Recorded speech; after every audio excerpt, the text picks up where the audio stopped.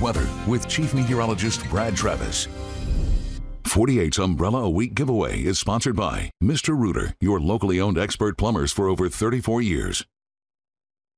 That's the dangers of those flash floods. The culvert, the thing that's underneath the bridge there, just gets washed out. I've seen it happen time and time again. Had some damage in the Rosalie area, minor damage today, 40 to 50 mile per hour winds with that big gust of wind that came through. And also Cam Durr in Valley Head, they had a big thunderstorm there earlier during the 4 o'clock news. That's why we couldn't get a report from her. But the biggest challenge for me is to be able to tell you where it's going to rain next, because we've got these boundaries that are out there, and typically you'll get new thunderstorms on them, but we're just not getting anything in the Huntsville metro area. It's just so hot. Record high today of 100 degrees. It's all rain cooled out here. So if you've got football games down here from Florence to Russellville, perfect weather conditions there, just a little bit muggy, and the thunderstorm activity is going to push away. Just like yesterday, you get the atmosphere all excited, starts raining, big thunderstorms, and then they slowly fade away because it's rain cooled, and we're getting new development in and around Killen. This is moving to the north, so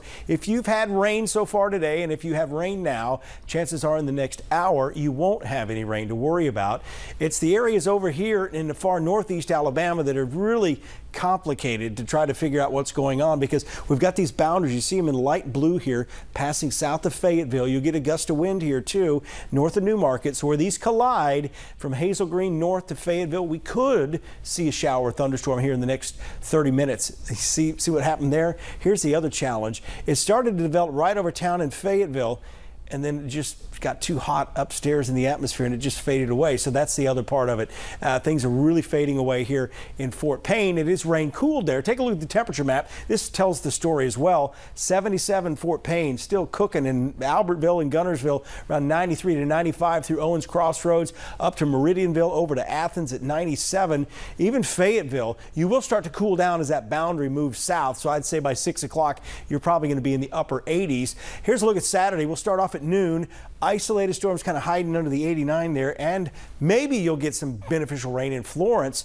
You got skipped again today for the most part. We did get the lightning strike there to your west, though, in Oakland, caused a field fire there because it's so dry. And that's the other thing I want to remind you is if you can hear thunder, you need to go indoors. So if you have outdoor plans Labor Day weekend, we're talking about the heat, we're talking about isolated storms, but isolated lightning strikes too, even when it's not raining.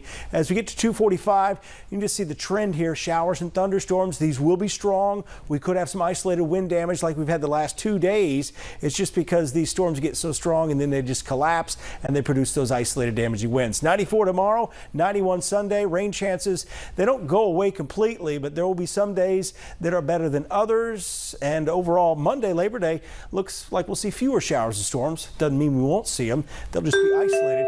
Take a look at the Trash Panda's homestand. They've got an extended homestand all the way into next week, and hopefully by Wednesday, maybe even as early as Tuesday, we'll be talking about highs only in the mid-80s.